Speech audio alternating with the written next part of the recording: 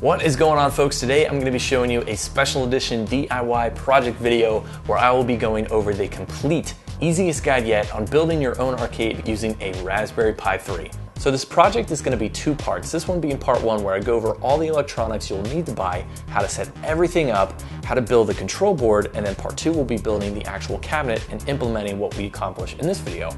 Now the budget for this will be a little more than what I usually spend on a project, but considering the staggering costs of gaming consoles and games these days, you'll be saving a ton of money. Plus you'll be able to order everything you need off of one site, and I'll show you how to save a few bucks along the way. Now keep in mind though, I'm not being paid or sponsored by any of these products or sites. It's just what I prefer to use because it's worked well for me in the past. You can easily switch out parts however you see fit. And fair warning, this is not a traditional build. It is a very easy, very straightforward beginner's guide to making your own arcade. So if you are a traditionalist, I highly recommend you not watch. But to get started, I'm gonna do some shopping. So first thing you wanna get is a Raspberry Pi 3. Definitely look for one that has a power cable and a case. This one here is only $50, so I'll add that to my cart. Now you want to get a micro SD card. I recommend getting one that's a popular brand and at least 32 gigabytes and comes with a little SD card adapter. This is also a good opportunity to check and see if you have an SD card reader on your computer already. If not, they're very cheap and can be purchased here as well. Just look up SD card reader and find one you like. Next you'll need arcade controls. A quick search came up with a few good options. These here are only $20 and come in different colors, as well as wires and a little chip that converts the buttons to USB. I'm going to buy two so my arcade can be 2 players. And hey, check it out, free shipping. If you prefer to have different controls, feel free to shop around. Just make sure you get a chip that you can plug the buttons into that will lead to a USB cord. A few people use iPac 2 controllers, but they're a little pricey and confusing to set up in my opinion. Now before you check out, the next thing you'll need is a screen to play the games on.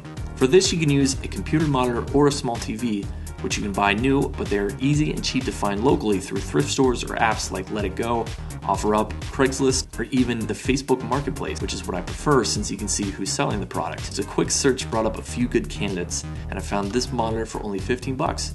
Now keep in mind, the size or type of screen doesn't really matter, but you will need to find out if it takes either a VGA cable or a DVI cable if it doesn't accept an HDMI, which is important because the Raspberry Pi 3 only accepts HDMI.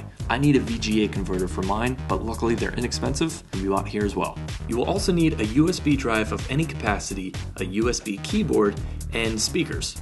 But that's everything, so go ahead and check out and let's get started putting it all together.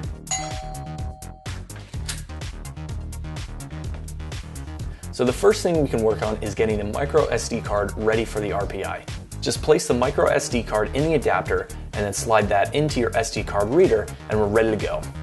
Now before we put anything on the card, we'll need to format it from its factory settings. To do this on either Mac or PC, head over to sdcard.org/downloads. When that loads, click on one of the download links on the left that associates with your operating system. I'm currently on a Mac, so I'll use this one, but the process will be the same for the PC. Once it downloads, it will be installed, but it's a straightforward process. Once everything is ready, run the program. You'll be shown this screen, and all you have to do here is select the SD card from the dropdown, give it a name of RetroPie, and hit format.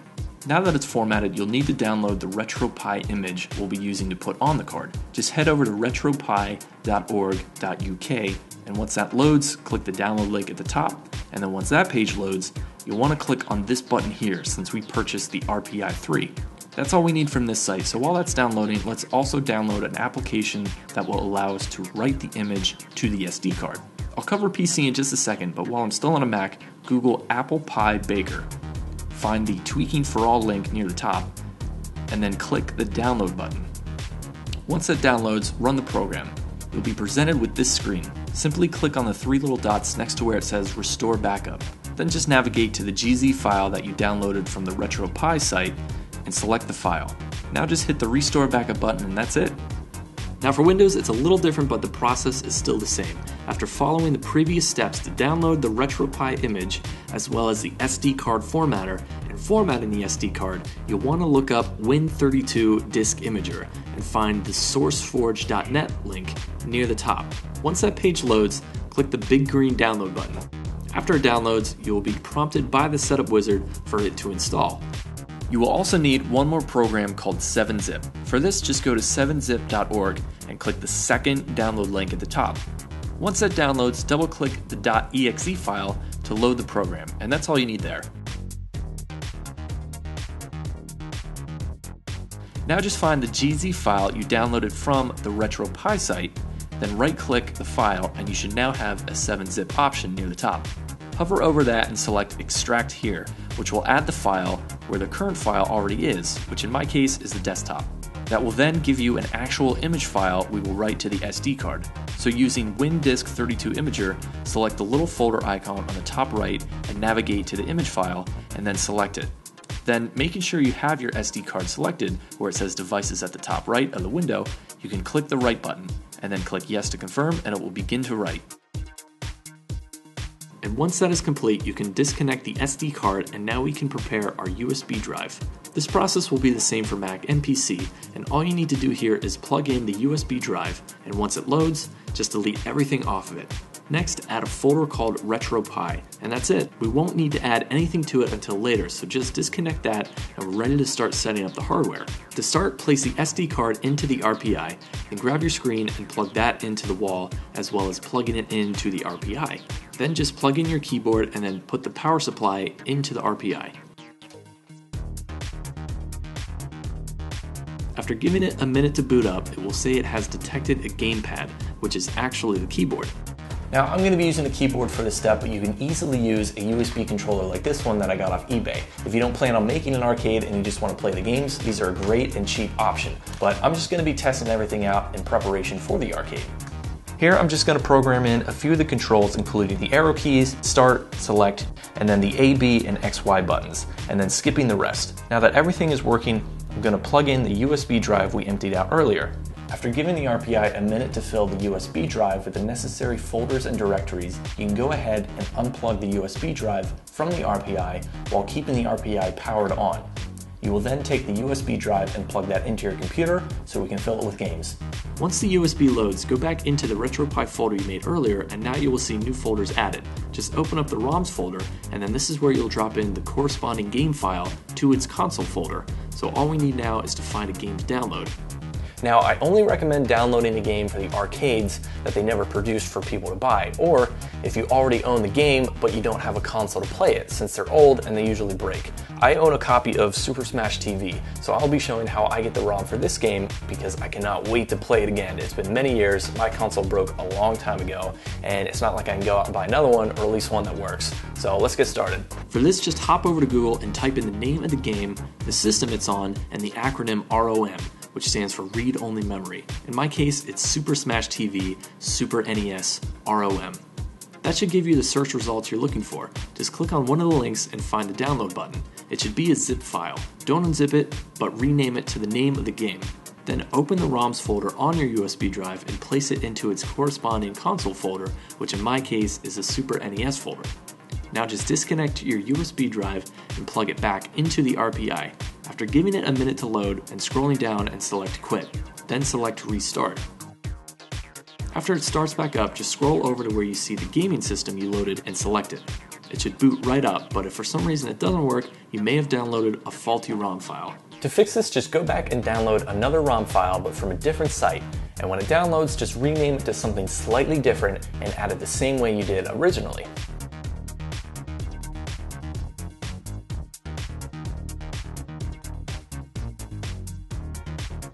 You will then be able to start playing the games, but I'm going to begin building the arcade cabinet by starting with the controls, since that will determine the width of the cabinet. Now, depending on the buttons you choose, you will have to choose a board thickness that fits. Unfortunately, the buttons I chose only allow a 1/4 inch material, while some other buttons allow a much thicker material, like this one I used on another project. Now for the material, I recommend MDF or hardboard, but since I'll be covering this with vinyl at some point, I'll just use a sheet of ply that I already have on hand. You will also need an 8-foot piece of 1x3 for the sides. The structure of the control board will be two 13x24 sheets that make up the top and bottom where the buttons will go. The sides will be a simple box by the 1x3s with miter joints on the front, which is optional. The sides stretch back about 22 inches, which will attach to the cabinet, but the front portion will be flush with the tops. I'll start by cutting the two sheets of 13x24. Now I'll cut the front piece, making sure it matches the size of the top perfectly. help, I'll creep up on the cut just in case I'm off by a little bit. I'll now cut the two sides at about 22 inches, making sure they only have a 45-degree cut on one end where it meets the front piece. Now I'll measure the inside length of the front piece so I can make a center brace for the back. What I'm doing here is cutting two holes for the wires to pass through later on. Now, making sure everything is square, you can start gluing and nailing everything into place.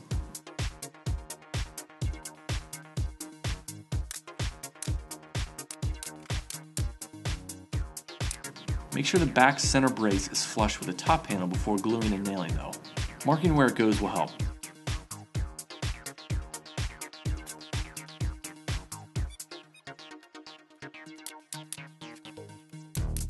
Now I'm just going to add in another center brace for strengthening the top.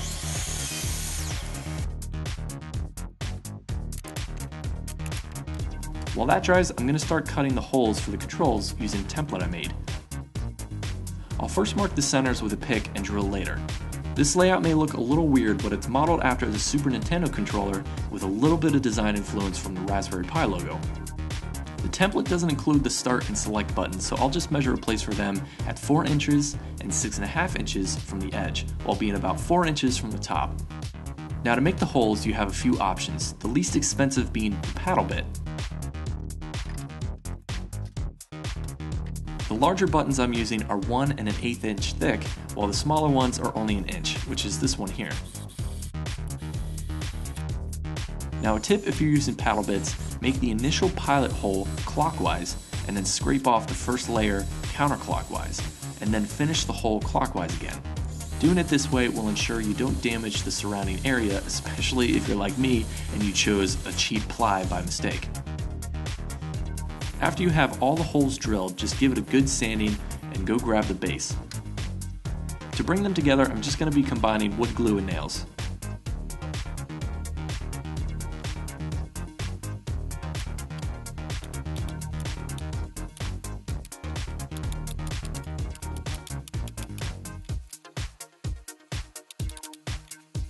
After cleaning off any excess glue, I'm going to patch the holes with wood filler or spackling. Each one works just fine.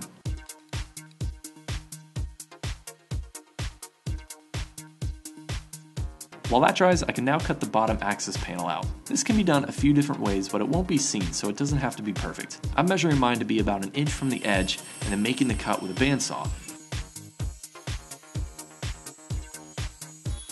I'll then attach it the same way I attached the top. Now to keep the cutout in place, I'm just using some picture frame clamps, but again, there's a few different ways you can do this, so choose what's best for you. After that's in place, I'm going to flip it over and start sanding with 80 grit, and then move up to 200 with a palm sander. And once everything is smoothed out with a 200 grit, I'm going to sand over the edges just a little bit by hand, making sure I don't burn them too badly. After that, make sure you dust it off really well and prep for the paint. I'll be using filler primer, which works really well on soft woods like this, and then finishing it off with a protective enamel for a glossy finish. When you start painting, make sure you get even coats, letting it fully dry before sanding and more filling. I recommend sanding by hand with at least 300 grit. And then finally, before I put on the color, I'll sand down the primer with 600 grit, cleaning off any dust left over with a wet, fiberless towel.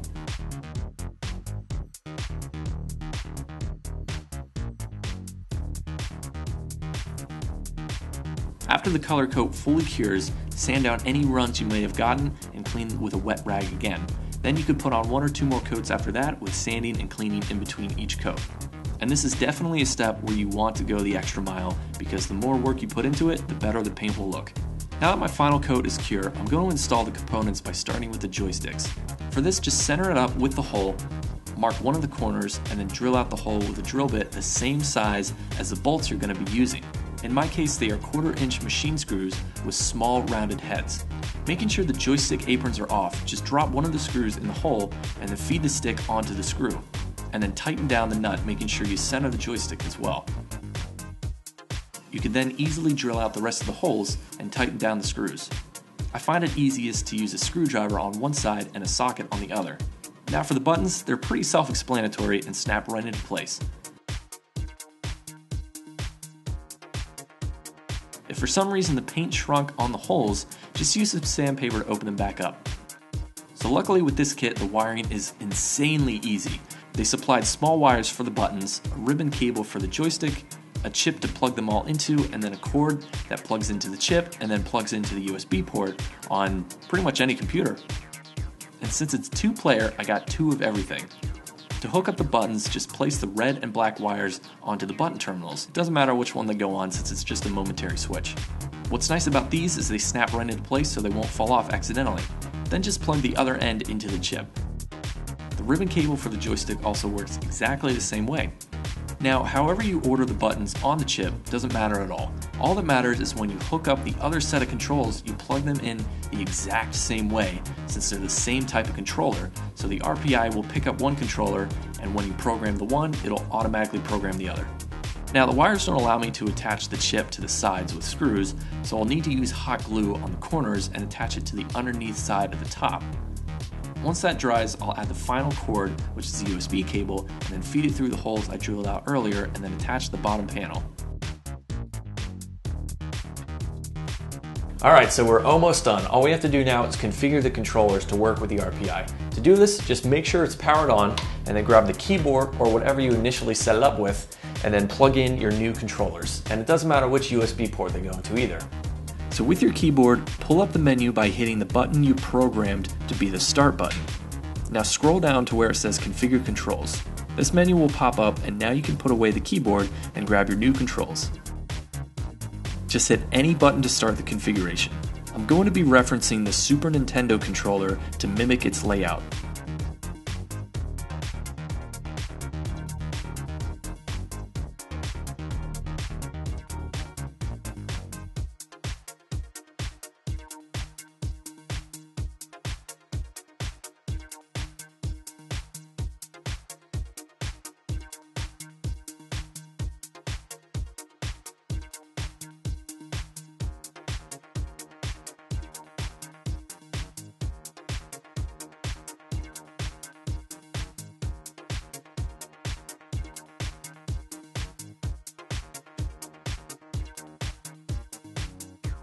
Alright, so now that I configured the first set of controls, the second set is automatically configured as well, since I matched the wiring and it's the same controller. If anything is off by a little bit, just flip it over and make sure the wiring is good, but otherwise, you should be good to go. Alright, so if everything goes well, you can now start enjoying the first and hardest part of making your own arcade. Now, if you don't have the tools, resources, or even interest in building a full arcade cabinet, you can still use all the electronic components I showed you today, but in a much smaller container, like this one I made a couple episodes ago. It doesn't even need to be this complicated either. You can literally put these controls in almost anything. All you honestly need is a drill, a couple drill bits, and a free weekend. But if you're like me and you want to make something even cooler, coming up soon I'll have part 2 where I build the actual cabinet to complement the controls and everything we accomplished in this video. But until then, thank you for watching. Please subscribe if you haven't already. Find me on Instagram and Facebook and let me know what you were able to build thanks to what you learned in this video. And I will see you in part 2.